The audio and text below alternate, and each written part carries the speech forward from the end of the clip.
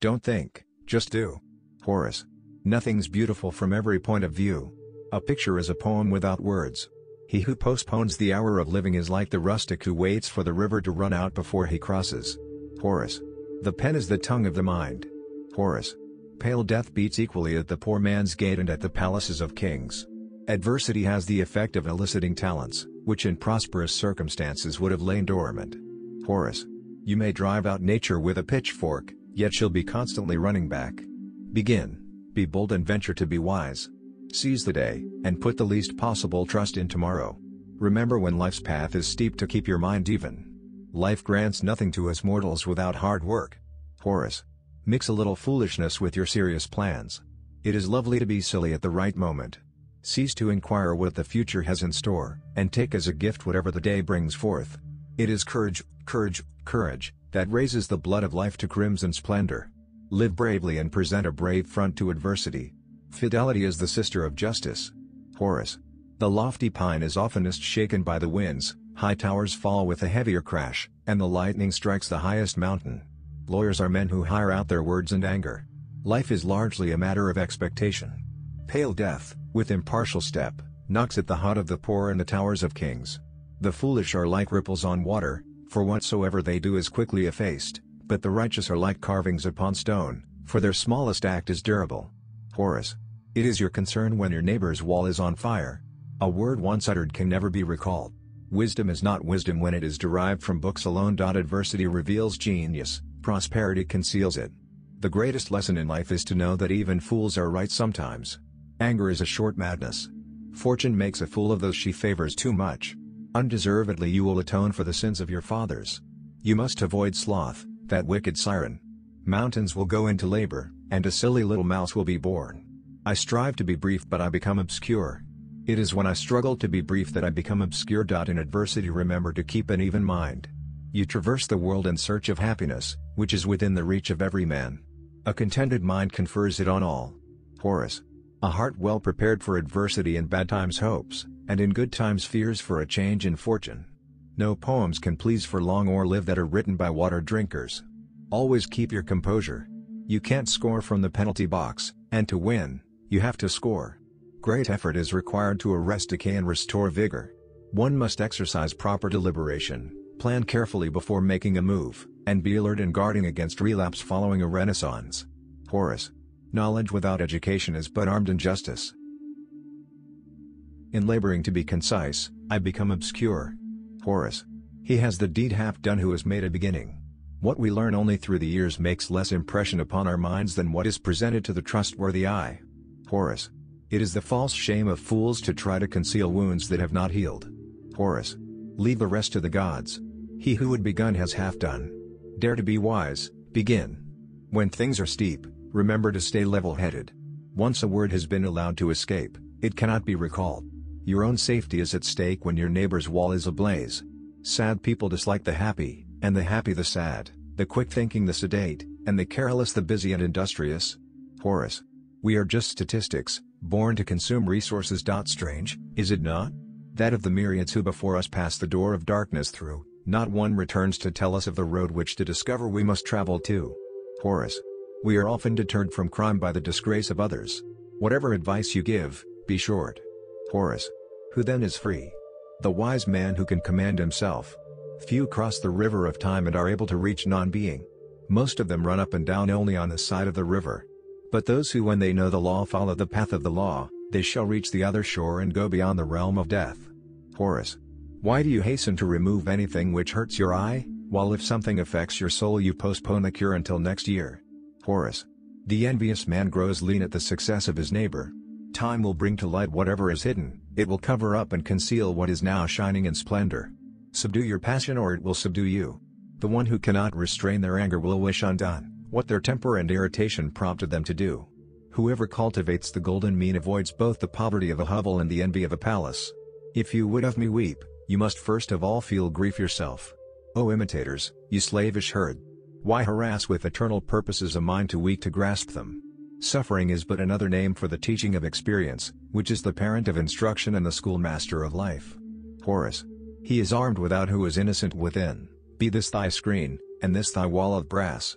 This is a fault common to all singers, that among their friends they will never sing when they are asked; unasked, they will never desist. It is of no consequence of what parents a man is born, as long as he be a man of merit. I never think at all when I write. Nobody can do two things at the same time and do them both well. Refrain from asking what going to happen tomorrow, and every day that fortune grants you, count as gain. Horace. He has not lived badly whose birth and death has been unnoticed by the world. Choose a subject equal to your abilities, think carefully what your shoulders may refuse, and what they are capable of bearing. Horace. A good and faithful judge ever prefers the honorable to the expedient. Horace. Usually the modest person passes for someone reserved, the silent for a sullen person. A shoe that is too large is apt to trip one, and when too small, to pinch the feet. So it is with those whose fortune does not suit them. Horace. Let your literary compositions be kept from the public eye for 9 years at least. He tosses aside his paintpots and his words 1.5 feet long. One wanders to the left, another to the right.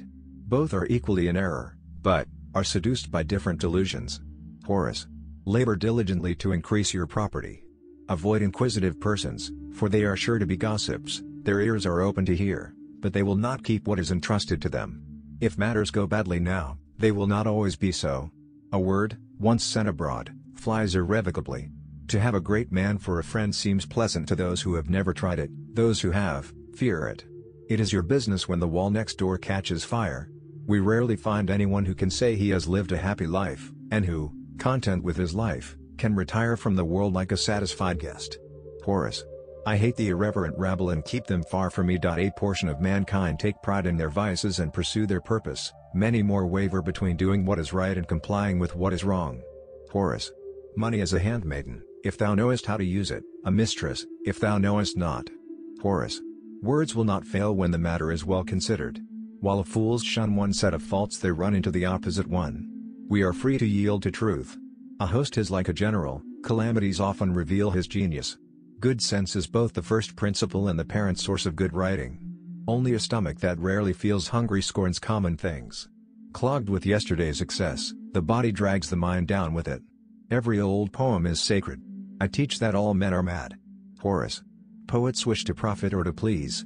If a man's fortune does not fit him, it is like the shoe in the story: if too large it trips him up, if too small it pinches him. Horace. It's a good thing to be foolishly gay once in a while. It is a sweet and seemly thing to die for one's country. It is no great art to say something briefly when, like Tacitus, one has something to say; when one has nothing to say, however, and nonetheless writes a whole book and makes truth into a liar, that I call an achievement. Horace.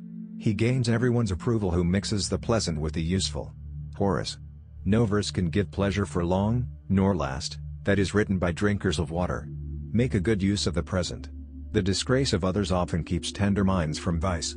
The power of daring anything their fancy suggest, has always been conceded to the painter and the poet. The man is either mad, or he is making verses. Horace. Horace.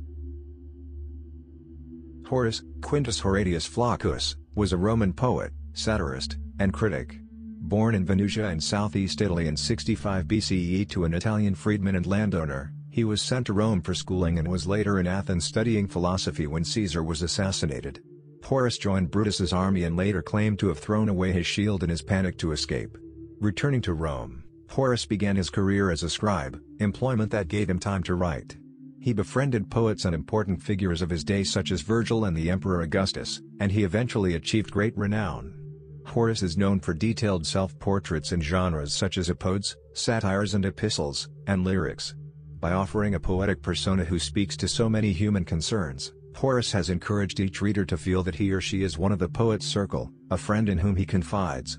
Horace's life, however, is as much masked as revealed by his confessional narratives, which present a literary autobiography, the author as he wishes his audience to view him. The poet's delight in shifting perspectives also serves as a reminder that the poetic eye gives voice to a persona and mood only of the moment. Perhaps the greatest irony of the poet who so relished irony is that by constantly talking about himself, he has left a portrait of a man varying not only from generation to generation but also from reader to reader. Horace was born in southeast Italy on the border between Lucania and Apulia, modern Puglia, where the Romans had founded a colony in 291 BCE after the Third Samnite War. Horace's father was not necessarily a slave who was later freed by his master.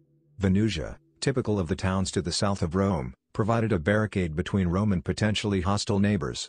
In 91 BCE the citizens of many towns such as Venusia revolted against their alliance with Rome. Venusia joined the revolt in 90 BCE.